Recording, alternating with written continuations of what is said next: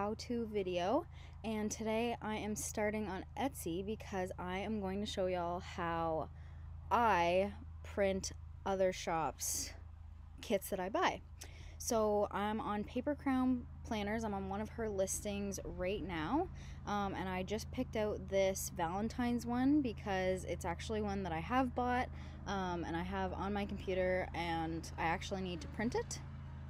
So I thought I would use like a real life example and not like just print something to print something, but actually print something that I'm going to use. So I absolutely love this little Valentine's kit. So when you go on a printable listing, most shops that are printable will put it very big somewhere that it's printable, but the other way you know for sure that it's printable, it says instant download, and there also isn't any shipping quota. They don't give you a price for shipping because obviously they're not shipping you an item. So you're gonna add to basket, check out like you usually do, and then for some reason for me, I'll get an email and I can use my link that way, but it won't actually let me download it unless I go into my purchases. So if you go here and you go to your purchases and reviews, it'll open up all of your other purchases. This just happens to be the purchase that I purchased this specific listing on. It's right here. So this is what it looks like, and you're going to download your files. Obviously I have already downloaded this. I bought this one with another shop as well, but it is right here. So this is the specific one. Paper Crown Planner, for a lot of hers, they're too big, so when you download them, it's actually a PDF that you open, and she has the Google Drive.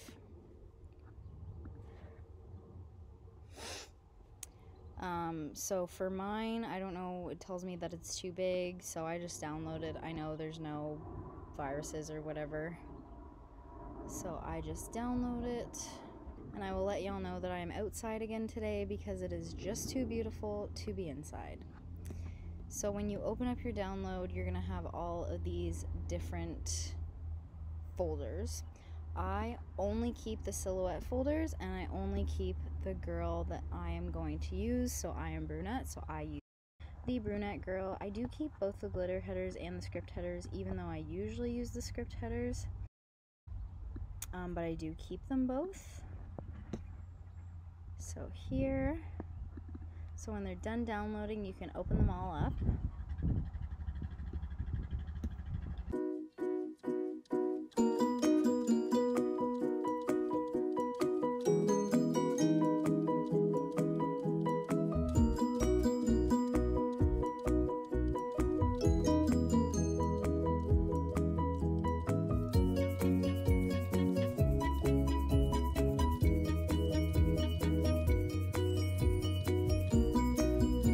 So I have all of my pages open in Silhouette Studio.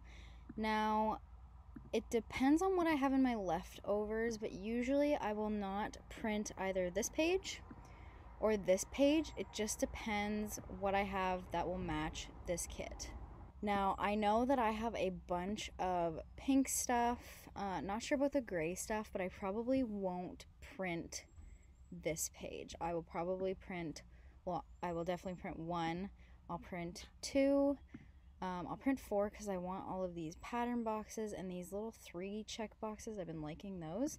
And then obviously I'll print 5 because I need my checklists and my bottom washi and my date dots, my date covers, all that good stuff. So I will print those. So I probably won't print this one. But yeah, so I will print all of these and get these out on paper. One thing about Paper Crown Planner is her registration marks come smaller and wider. So if your silhouette Cricut, like whatever you're cutting on, is finicky, mine can sometimes be finicky, but I found that if I put just a shit ton of lights on it, it'll cut just fine. So I leave them how they are, but if you need bigger registration marks because your machine just won't read them, you can go here where your page setup is, and this is where we turn on registration marks. Down here, if you press restore default, it'll make them bigger. Now, obviously, the issue with this is that it won't cut your outside lines. When I started printing kits, I didn't actually see this green line, the green line around your page. This, I do the same thing that we did like with scripts and icons. I do cardstock with this, so it'll print out a sheet for me.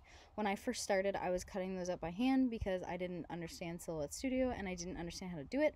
So I would just cut it all sticker paper and it would show me where it cut, because obviously it would cut through the sticker paper but not the whole thing.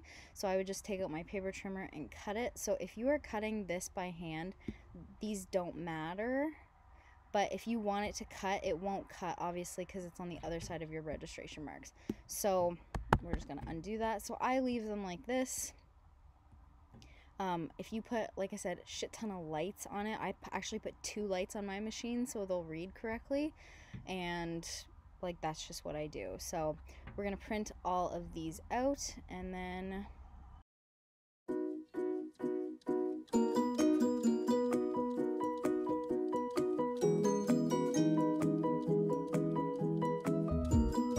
that I have printed everything, I have this sheet on my Silhouette. So what we're gonna do is we're gonna send it to our Silhouette machine. So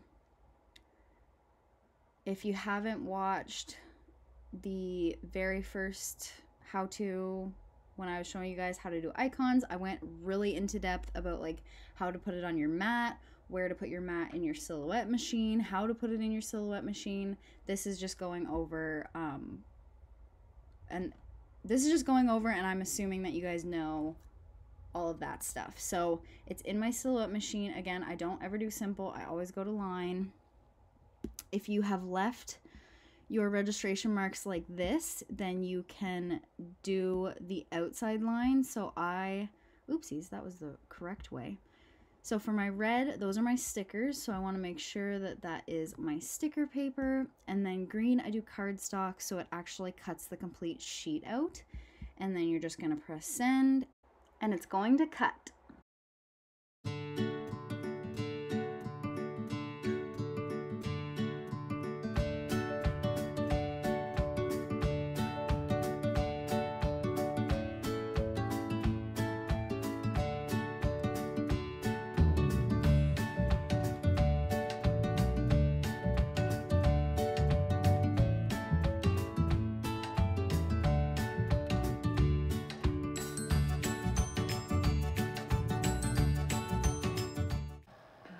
Alright y'all, so there is my finished kit, all cut and printed, or I guess printed and cut. That's the order in which I did it. But it is all done. Everything looks pretty good, pretty spot on, and I'm just super excited for 2020 to be over because I'll get to use this in 2021. Looking forward to bigger and better things. Thanks for watching, guys. Bye.